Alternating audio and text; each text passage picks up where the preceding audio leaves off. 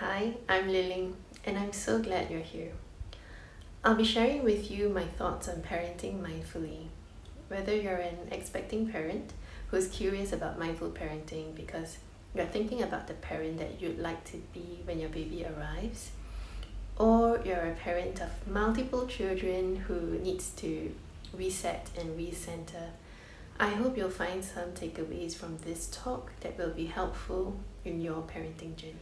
I'd like to start with a little story about how I came to know about and care about mindful parenting.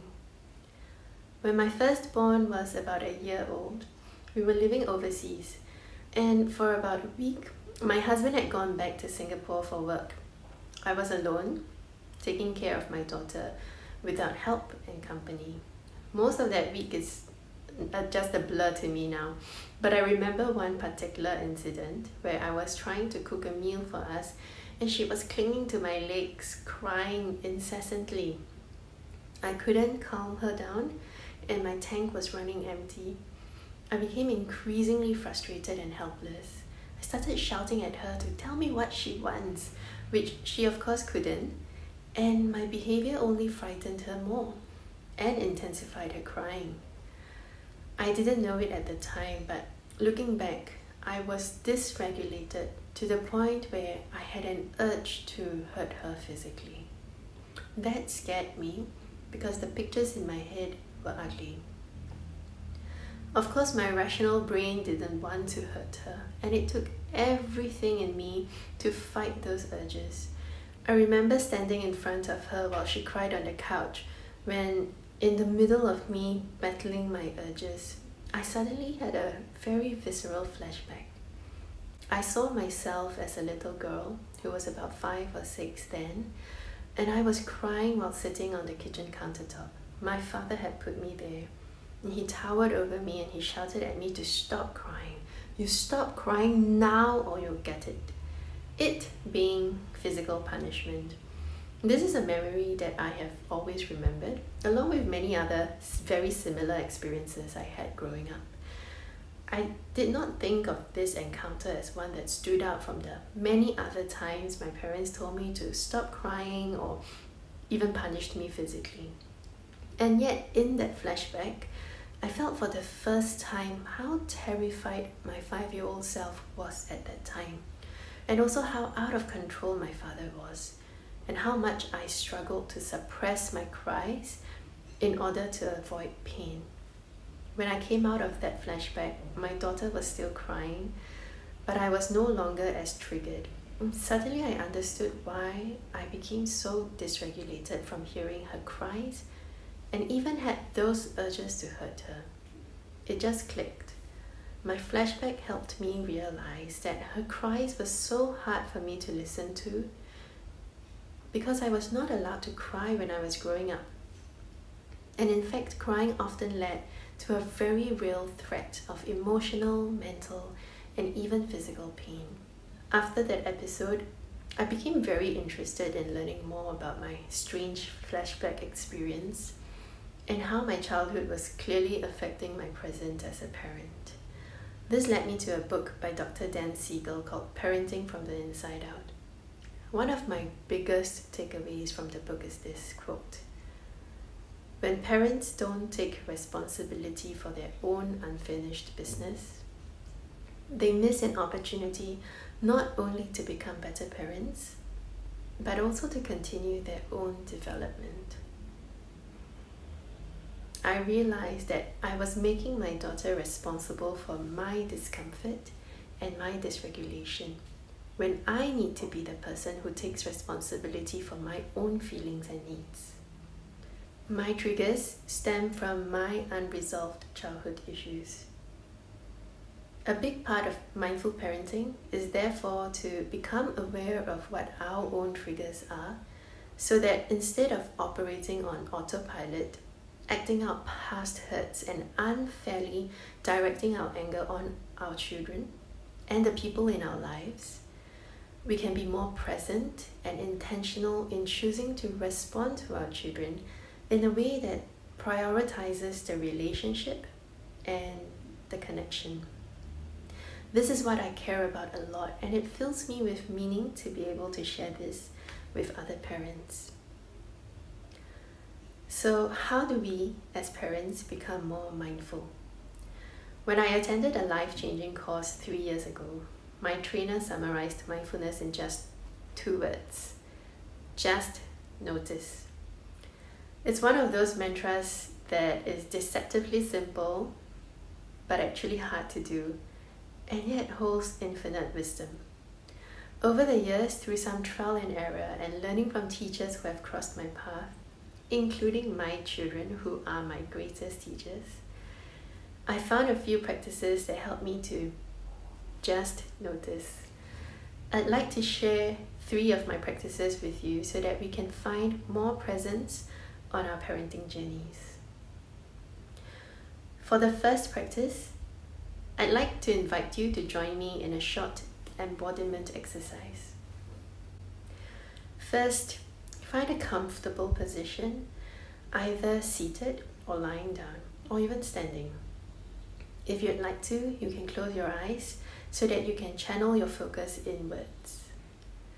Notice how your body feels right now in this position.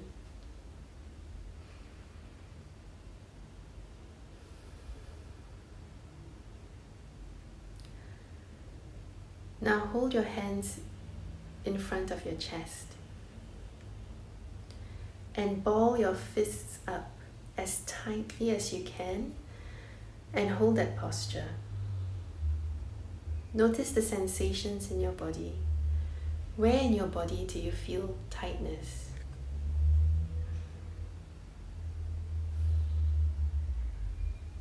What other sensations do you notice?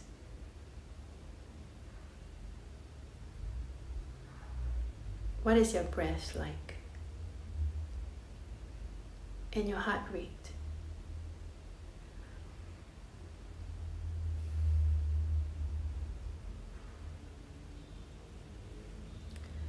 Now relax your fists and allow your palms to open, facing upwards. And you can rest your palms on your lap if you're sitting. Notice the sensations in your body. Do you notice any shifts in the tension in different parts of your body? And what's your breath and your heart rate like?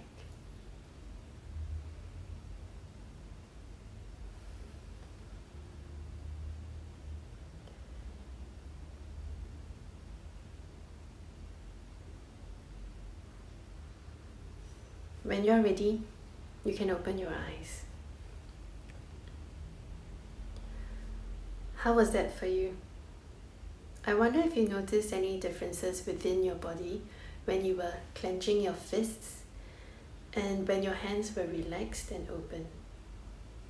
In the first posture, many people notice tightness not just in their hands, but also in their shoulders, their chest, throat, and even their head. Some people feel their fingernails pressing into the flesh of their palms. And when you took the open palm gesture, how did that feel? Did you notice the tension dissipate? And maybe even notice that you are able to take deeper, slower breaths?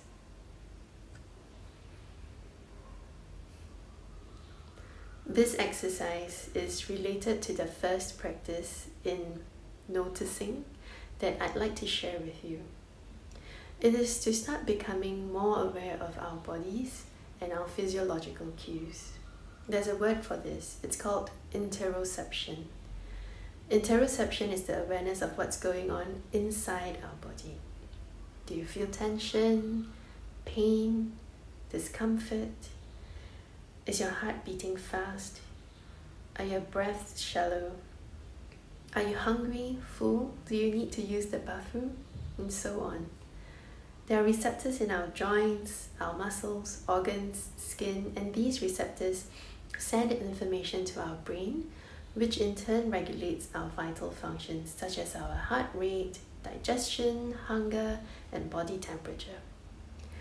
Interoception also helps us to be more attuned to our body's cues so that we can better interpret and identify our emotions.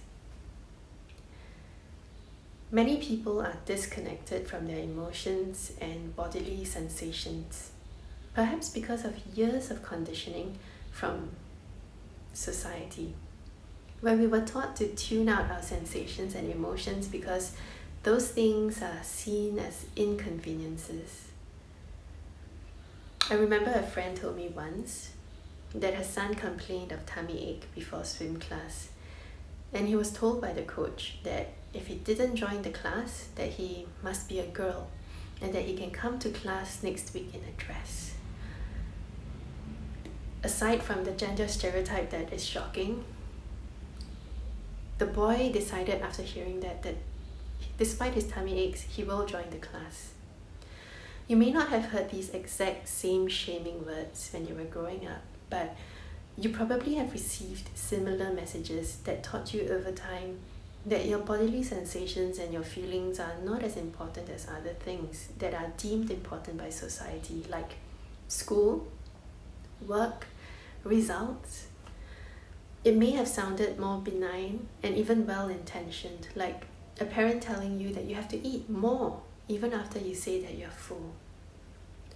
Over time, we learn to tune out the messages that we receive from our brain and our body, and many of us become quite the expert at doing that. Not eating, not sleeping, not drinking water, not using the toilet, these things almost become like badges of honor that we boast about. As a result, many people are no longer attuned to our interoceptive sense, and we become desensitized to our sensations and emotions. As parents, our interoceptive sense acts like an oximeter. Many of us have oximeters in our homes these days to measure our oxygen levels and our pulse rate. When our oxygen drops below a certain level, we know we have to consult a doctor. Similarly, our interoceptive sense is like our inbuilt oximeter that sends us signals so that we are more aware of our mental, emotional, and physical state. Simply put, this is helpful to us as parents because it lets us know at any moment, am I calm or am I stressed? When we did the exercise earlier, did you notice the sensations in your body when you clenched your fists? Those sensations might be similar to what you feel when you're under stress.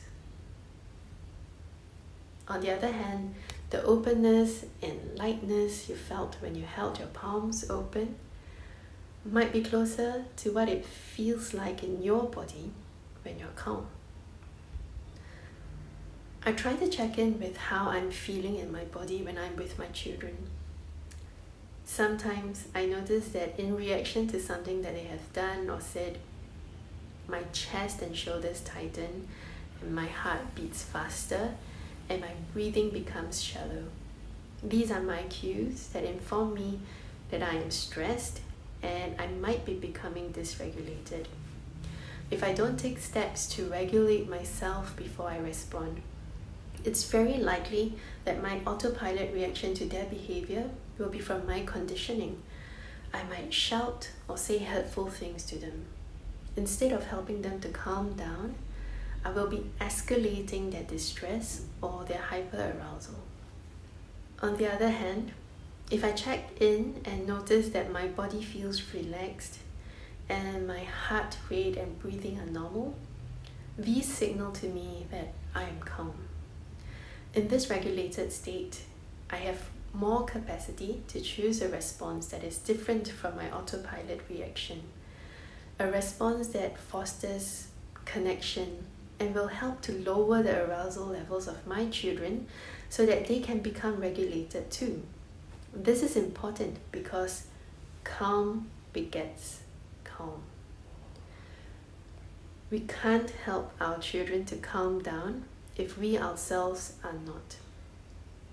So get to know your body's signals.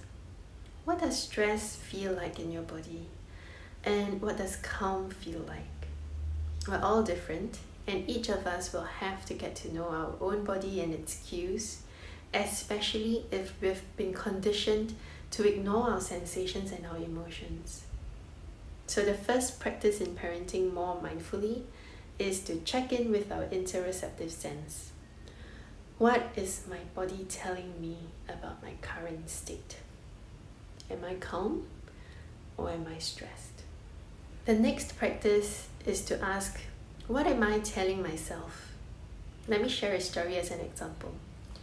Some time ago, I became very angry when we were packing up the house and my older daughter was lying on the floor, refusing to participate.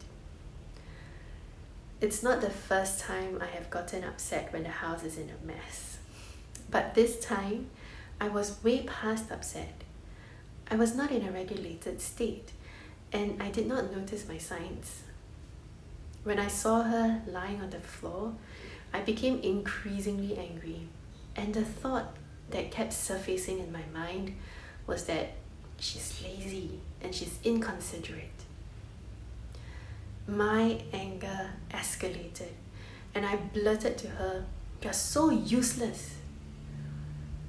The moment those words escaped my mouth, I saw her face and her body collapse in shame. And I was instantly reminded of the shame that ate me up when I was a child, and when my father said in dialect that I was a waste of rice. Again, I had unfairly passed on the pain of my own childhood to my daughter. And perhaps my father said those words to me because he was told the same when he was growing up. As a society, we commonly blame others for our own uncomfortable feelings, and many of us may have borne the brunt of our parents' anger when we were young. I find these words by Dr. Marshall Rosenberg very helpful as a reminder. What others do may be the stimulus of our feelings, but never the cause. Our children's words and actions do not cause our feelings. Our feelings are often a result of what we tell ourselves about their words and actions. In the earlier story, I told myself that she is lazy and inconsiderate, which then triggered my anger. On a different day, when I might be more regulated, I might be able to look at the same behavior, and instead of seeing laziness, I might be seeing tiredness. And then my response to her would be one that is more compassionate. So the second practice is therefore to just notice what we are telling ourselves. When I notice my thoughts, I can frame it with, I'm telling myself that. This is a way to remind myself that what comes after is just what I'm telling myself. It is an assumption and not necessarily reality. This practice helps me to create some distance between my children's behaviors, which is the stimulus, and my feelings. The distance gives me space to check my assumptions and to put on a lens that is more curious and compassionate. Okay, this is what I'm telling myself. But what is she really feeling and needing? Is her behavior truly out of laziness, or could it be that she is experiencing some stress and has needs that are not met? It could also give me room to recognize that I have needs that are not met, and my feelings are probably more a reflection of my need for rest and support. The third practice in noticing is to get to know yourself better and recognize your triggers. As you practice noticing your interoceptive sense and the stories you tell yourself, you might find that there are certain recurring patterns in the behaviors and situations that tend to disrupt your inner peace. These are your triggers. For me, some of my triggers, among many, are mess and crying. as you may have noticed in the stories that I've shared. Learning what our triggers are can help us to, number one, prevent problems, and number two, manage our reactivity. Let me explain. If you know that certain things tend to be triggering for you, then you can find solutions to prevent things from escalating. So for example, some people are triggered by lateness. And so the morning rush to leave home, send children to school on time and get to work on time tend to really rock some parents' patience and equanimity. If you know that lateness is your trigger, then you might be able to find ways to reduce the need to rush in the morning, like choosing your clothes and making sure that all the bags are packed the night before, or making breakfasts that can be eaten on the go, and so on. And if you know that you are easily triggered when you're worried about being late, then you will mentally prepare yourself so that you are already on the lookout for your alarm bells, which are your signals from your body, and also the common stories that you tell yourself, like, if I walk into the office late, everyone will stare at me and judge me for being irresponsible. The more you practice noticing the signals in your body and the stories that you play in your head, the more you'll be able to pick out behaviors and situations that tend to trigger you. So the third practice brings together the first two practices. All three practices are really about getting to know ourselves better and on a much deeper level. They help us to become more mindful of ourselves. And as parents, this mindfulness is the door to more peace, whether it be inside ourselves or within the family, and also connection and compassion in our relationships with our children. I've shared 3 practices, and I'd like to just share one more note before we end, which is that mindful parenting is a journey and not a destination. There's no end point where you get to and you're now an expert who have mastered mindfulness and you will never lose your cool ever again. And life with your children now looks like something from a commercial with warm sunlight and everyone's always smiling and laughing and happy and in clean clothes. As I spoke about these practices, I caught myself feeling guilt and shame because I'm not always successful at doing these things myself. I have to remind myself often that mindful parenting is a journey and that along the way, we are going to have ups and downs. It might feel sometimes like we are taking 1 step forward and 2 steps back. So please have compassion for yourself and take time to celebrate your little successes, because as parents we tend to beat ourselves up too much for our mistakes. Remember the experiential exercise where you clenched your fists tightly and then opened your palms? Let's do one more now. Place your hands on your chest. Notice the sensations in your body.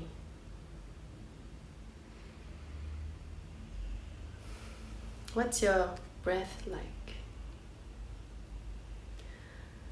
Where do you feel tight or open in your body?